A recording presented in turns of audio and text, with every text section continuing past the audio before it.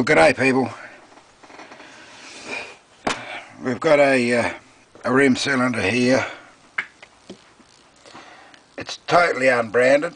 There's no identification on it whatsoever that I can find.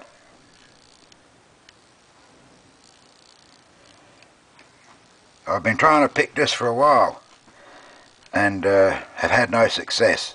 So this is going to be a two-part video because I had trouble, because I haven't picked it yet. I thought I'll put it to pieces and see what's in it.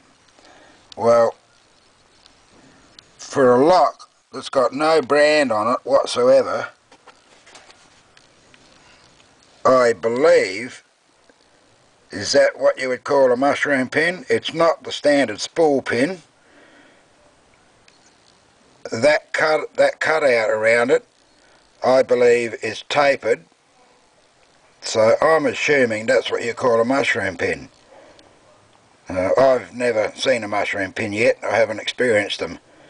But if that's a mushroom, well, this is my first sighting of a mushroom pin.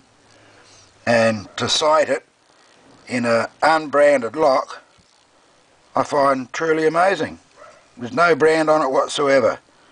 Nothing to identify it. But there's one mushroom. Alright, now I'm going to put this back together again.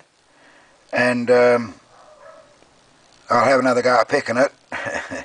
Let's see if I can get that on camera. So, to be continued. Well, hi there people. Well, I got that lock back together again. That rim cylinder with the single mushroom in it. Unbranded. And as soon as I finished putting it back together again, I had to go up picking it, and I picked it straight away. I didn't put the camera on because I haven't been able to pick this for months. I pick it up from time to time, but I always failed to pick it. But yesterday, when I did it, I picked it straight away. I don't know. So I'm going to have a go now at getting it on camera.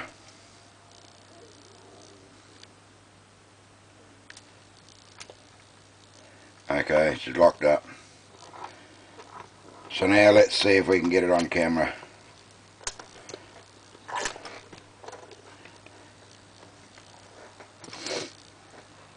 And I'm using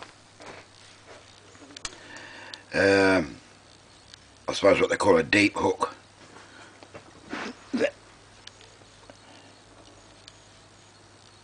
Yeah, deep hook. Homemade as usual. Put the tensioner across the keyway. Okay, here we go.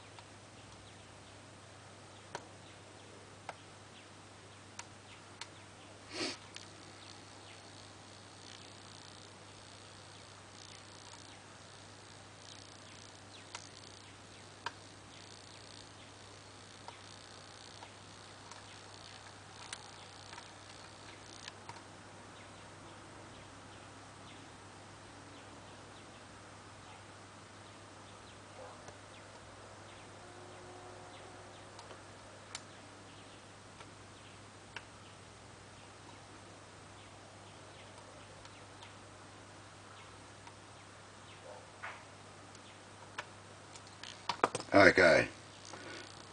There it is. We got it picked. Now, I've only got one thing to say about this. I'm not really happy with the fact that I picked the damn thing, because since taking it to pieces, I now know which chamber that mushroom pin is. It always annoys me when I take these things to pieces and put them back together again, I pick them. Whereas prior to pulling them to pieces, I've always failed. So I didn't notice any unusual characteristics with this, with the mushroom pin. So perhaps man's just got to keep on practicing and trying to feel what's going on so he can identify. Well, spores are easy to identify.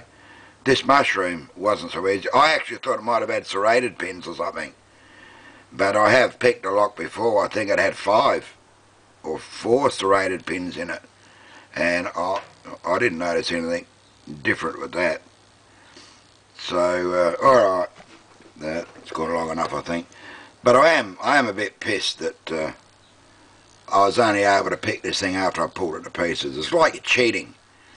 To me, it's like looking at the key, you know. You look at the key so you get an idea of what's going on. Well, if you didn't have the bloody key, you wouldn't be able to do that. And if you can't take a lock out of a door to put it to bits to see how it works, then put it back together again, then pick it, yeah, it's a little bit disappointing for me. But I guess that's what the game's all about. You keep practicing and learning all the time. Okay, thanks for watching that. Hooroo.